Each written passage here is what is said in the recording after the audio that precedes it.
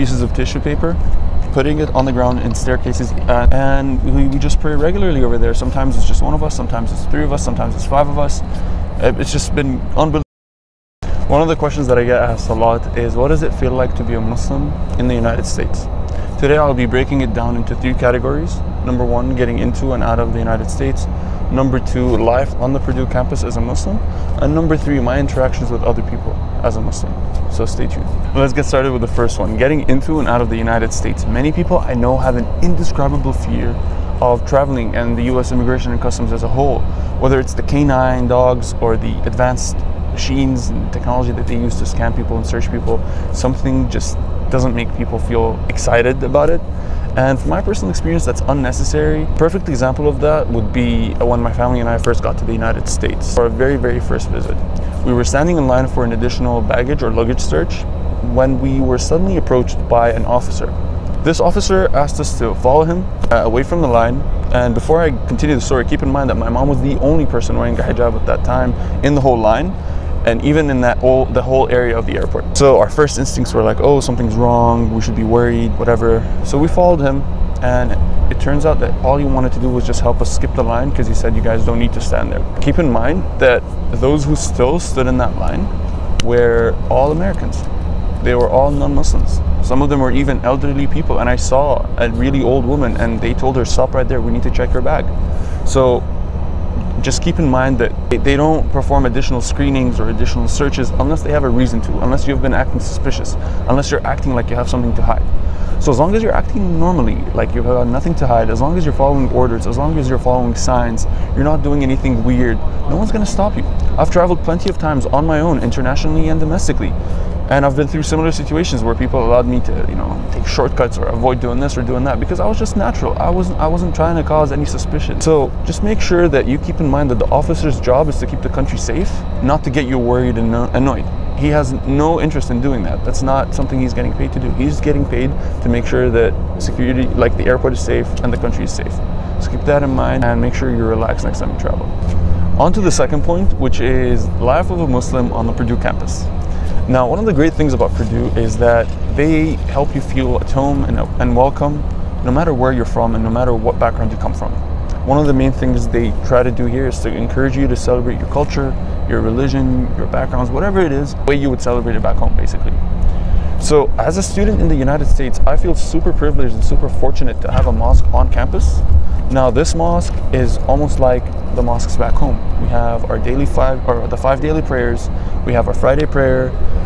Things run pretty smoothly over here. So I would say the people who are in charge are doing a great job at this. The way it works is that we have graduate students, we have faculty members, and even sometimes community members who contribute and take turns to lead those prayers and to lead the Friday prayer. I think the basic requirement is basically having an adequate understanding and knowledge of the Quran.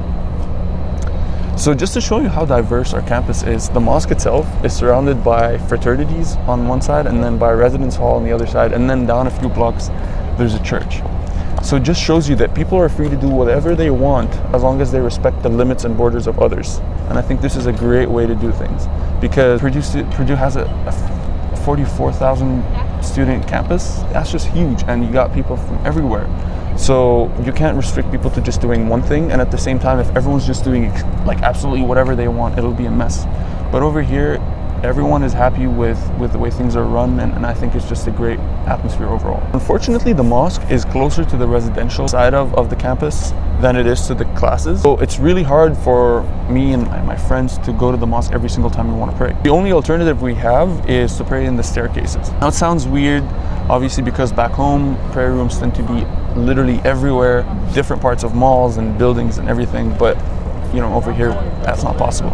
So what we ended up doing is getting pieces of tissue paper, putting it on the ground in staircases. And when I say staircase, it's either the highest floor, the top level, or the bottommost. We don't want to be in between, where chances are there are a lot of people using it. And we just pray regularly over there. Sometimes it's just one of us, sometimes it's three of us, sometimes it's five of us. And the best part is the following. When we pray in the staircases, every now and then there are people who actually use those staircases to go from one floor to another, just like regular people who use staircases. But the thing is, when they see us praying, whether or not they know what's happening, and I love this, they automatically just lower their voices, and sometimes they just stop talking. And they move around in such a respectful and quiet way, which just really means a lot to me as someone who's praying. I just want to say, when I say I'm praying in the staircase and this, and I'm not trying to show off or say, hey, look at me. No, I'm just saying the reality of this as just a Muslim who's trying his best to meet the bare minimum standards of just following religion. Like, when I'm saying this, I don't want you guys to think that, oh, look at him, he's showing up. Please, I'm just trying my best to stay on the right track. Anyway, back to the main story. So when we're praying in those staircases and people are passing by, you know, sometimes, you know, if we think, oh, you know, Muslims are hated or whatever, they probably make fun of us or they probably hurt us because we're busy praying and we're not focused on them. And none of that has ever happened. We've had literally, I would say, hundreds of prayers in those staircases, and not once did anyone interrupt us or stop us and say, hey, what are you doing here? Or this is weird. None of that. So it's just been unbelievable, the amount of respect we get, even from people we don't know, or people sometimes we never even see again. Because when you're praying, you don't see who's passing by. So it's just, my mind is blown by the amount of respect we get.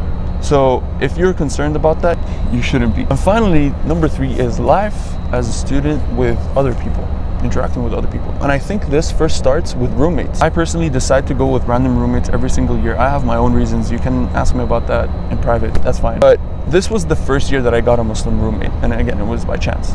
For the past 3 years, I've had non-Muslim roommates, and after I talked to them, all of them never had a Muslim roommate before, and most of them have never really interacted and talked to someone who's Muslim.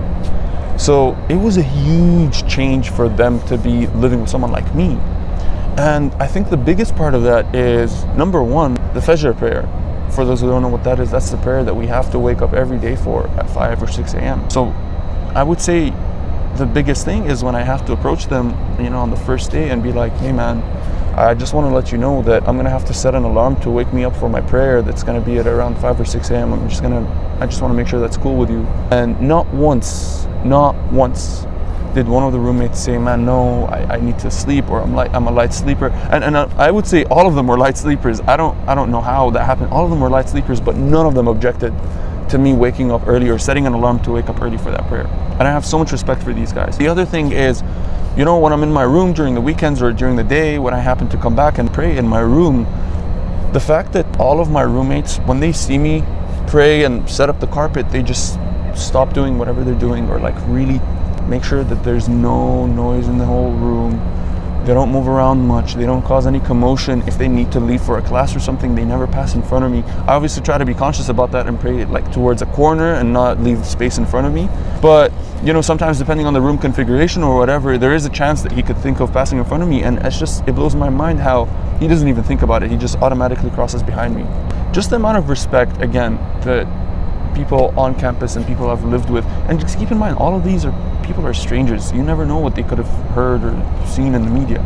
So it just means so much when someone like that you've never met before possibly could have heard bad things about you or about your religion or about your background or your country or whatever it is, and for him to just treat you with that level of respect, it literally blows me away. I can't even describe it to you guys. I wanted to add this part because I think it's a really, really big part about living abroad in a country like this where Muslims are a minority. And it's the topic of people who misrepresent Islam. And I'm not talking about these people on TV, and I don't even want to say the word, and I don't want this on my channel anywhere, but I'm talking about people who really tarnish the reputation of our religion because of what they do. So let me give you an example. One of the worst things I've ever experienced was when someone would ask me, hey, like, why don't you drink, or why don't you do this, or why do you do that? My answer is simply my religion forbids me from doing that, or it's forbidden, you know, according to the Quran, according to the Sunnah, you know, to do such things. And then they'd look at me like, huh,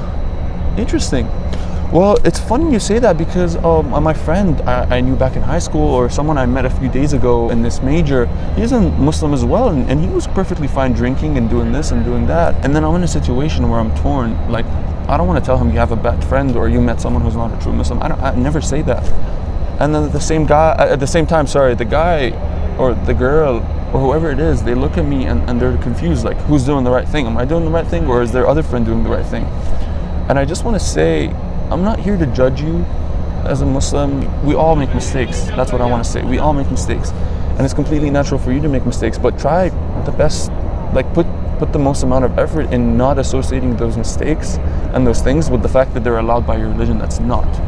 And it just makes it really hard for everyone, including myself, who's trying his best, you know, to fight and resist all the temptations. It's really hard for us to basically do that when you're doing your thing and you're just completely open and you're just like pretending like it's all good. It's not. And that's one of the main reasons I have respect, massive respect for anyone wearing the hijab in a Muslim, non-Muslim, Arab, non-Arab country.